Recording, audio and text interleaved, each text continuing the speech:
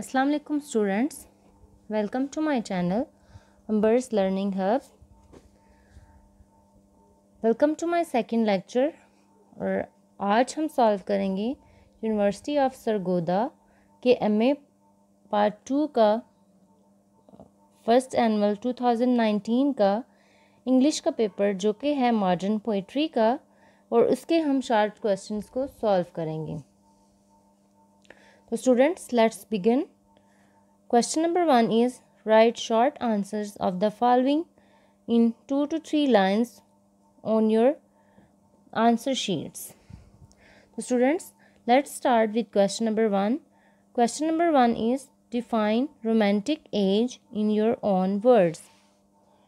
Students, let's start writing its answer. And its answer is romantic age is also called spirit age. Spirit age जो हम लिखेंगे उसका हमने S लिखना है बड़ा और इसको हम लोग लिखेंगे ऐसे इन्वर्टेड कॉमास में. स्पिरिट का एस भी बड़ा और ए भी बड़ा होगा. ओके और उसके बाद है romantic as is also called spirit as.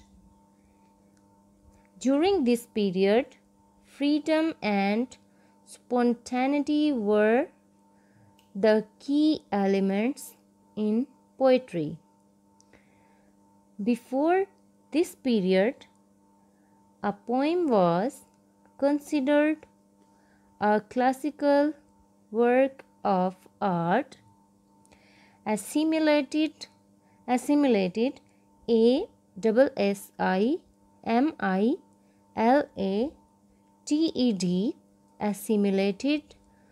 to please an audience. In Romanticism, the rules hanging over poetry were dropped and a piece of work could be considered as poet's imaginative vision. Students, we have done question number 1. Let's move to the question number 2. Question number 2 is what is the major theme in the poem The Divine Image? The Divine Image is written by William Blake. Okay, let's start its answer. Its answer is in the poem The Divine Image, the personified figures of mercy, pity, peace and love are listed as virtues of delight. By using all these virtues, human beings can achieve not only God's mercy and happiness, but also it helps or directs people that they should love and respect each other, regardless of their religion and culture. Students, we have done question number 2. Let's move to the question number 3. Question number 3 is what is the central idea of the poem Tintern Abbey? Tintern Abbey is written by Wordsworth. Let's start writing its answer. Question number 3's answer is the main theme of the poem Tintern Abbey is the poet's relationship with nature. Students, आपको बताती चलूँ कि जो Wordsworth था उसको poet of nature भी कहा जाता था. Here in the poem we find that how nature influenced him and brought him peace and tranquility of mind when he was lost in the bustle of city. He recounts his vision clearly about faith in nature. According to him, nature heals, soothes, SOOTHES, soothes and reforms human beings. In the poem, we closely come to a conclusion that Wordsworth is a lover of meadows and woods. Meadows, MEADOWS, meadows. The poem is entirely based on real incidents and emotions in Wordsworth's life. Students, we have done question number 3. Let's move to the question number 4. Question number 4 is, what type of memories Wordsworth recall in the prelude? Okay, students, question number 4 is also from Wordsworth poem Prelude. And the answer of question number 4 is, the prelude is entirely based on Wordsworth's real life incidents and his emotions with his sister. He recalls many childhood memories. For example, the poet recalls how from his house on summer afternoon a sparkling patch of diamond light could be seen in neighboring woods. He remembers Ghost, the tomb of a night, KNIGHT, a night, magic, caves, and palace. Students, we have done question number 4. Let's move to the question number 5. The question number 5 is, explain the given lines with the name of the poet and the poem in your own words. But still will keep a bower quiet for us and a steed. These lines have been taken from the poem Endymion by John Keats. So students, let's start explaining these lines. And the answer of question number 5 is, these lines have been taken from the poem Endymion by John Keats. In this stanza, in these lines of the poem, the poet is introducing the aspects of life and beauty. The speaker believes that if someone is beautiful, it gives off a joy that will exist throughout time. There is no end to the increase of loveliness that will arise alongside the beauty. Beauty will always be there for those who need it. Keeping a bower quiet and ready, it will provide one with sweet dreams as well as health. Students, question number 5 का answer हम कर चुके हैं.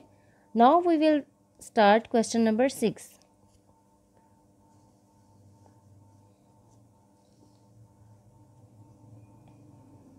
Students, question number 6 is, what is negative Question number 6 is explain the lines with name of the poet and the poem in your own words. Where are the songs of spring? Ay, where are they? Think not of them, thou hast thy music too. तो students, ये जो lines हैं odd to autumns में से ली गई हैं और odd to autumn लिखी है जॉन कीट्स ने. तो let's start question number 6 answer. These lines have been taken from the poem Ode to Autumn by John Keats. In the given lines, the poet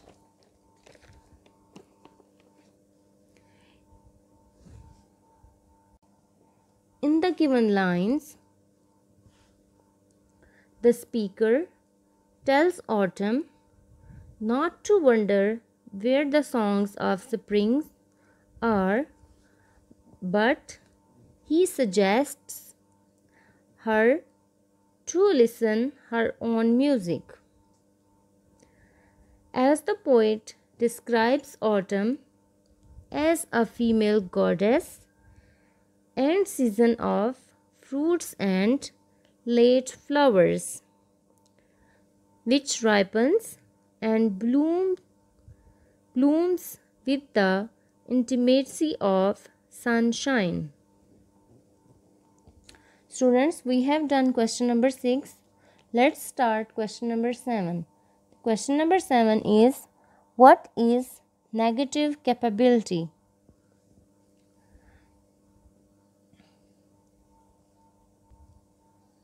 question number 7 का answer लिखना शुरू करते हैं. तो इसका आंसर है the phrase negative capability was used by the English poet John Keats.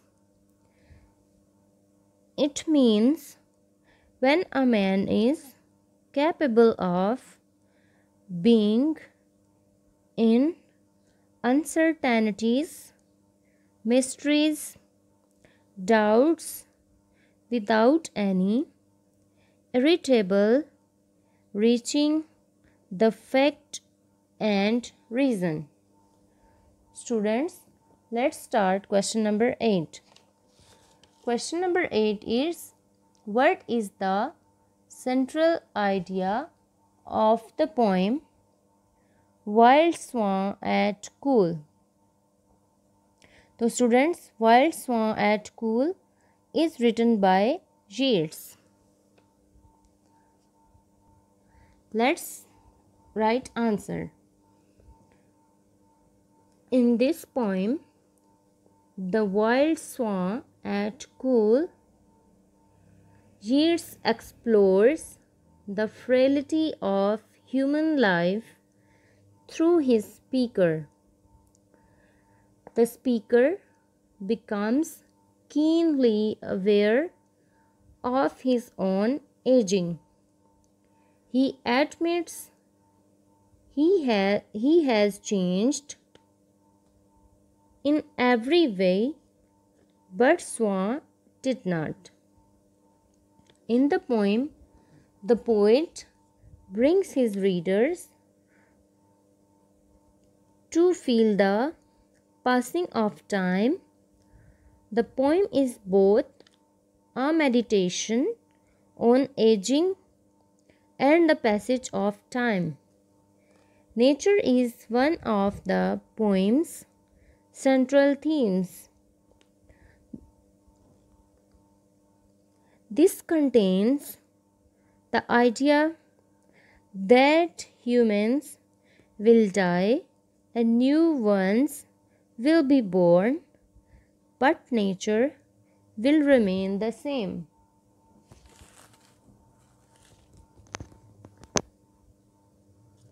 Beautiful and eternal. So students, we have done question number 8. Let's start question number 9. Question number 9 is, write a note on the life of Philip Larkin in your own words.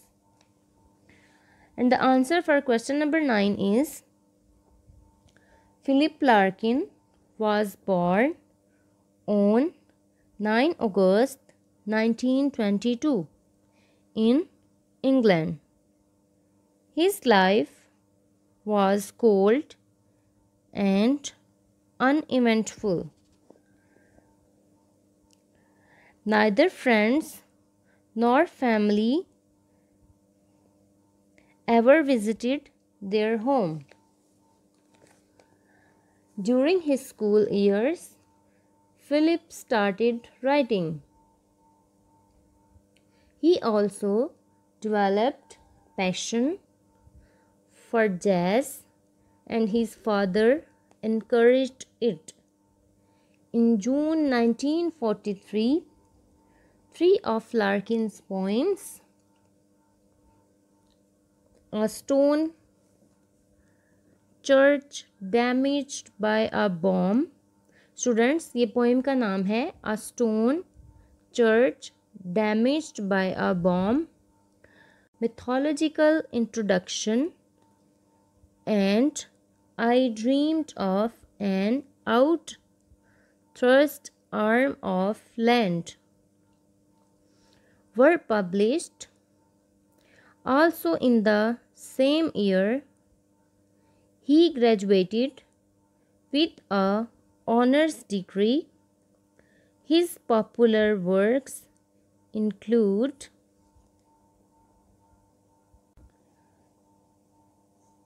Students, we have done question number 9. Let's start question number 10. Question number 10 is, what is central idea of the poem Mr. Bleaney? Mr. Bleaney is written by Philip Larkin. Let's start question number 10's answer. The poem Mr. Bleaney was written by famous poet Philip Larkin. In this poem, the poet depicts the theme of loneliness. The condition of room shows that how rough and lonely it must have been to live there. Box evokes the image of a coffin. Mr. Bleaney's life was full of boredom, and the people around him never cared for him. So students, we have solved MA English Part 2 paper Modern Poetry First Annual 2019. Students, thanks for watching this video. If you like my lecture, please subscribe my channel. और students, channel को subscribe करना इसलिए भी मत भूलें क्योंकि मेरे आने वाले लेक्चर्स में हम लोग यूनिवर्सिटी ऑफ सरगोदा के सॉल्व पेपर्स पर मज़ीद लेक्चर्स अपलोड करेंगे. Thank you very much. Thanks for watching. अल्लाह हाफिज़.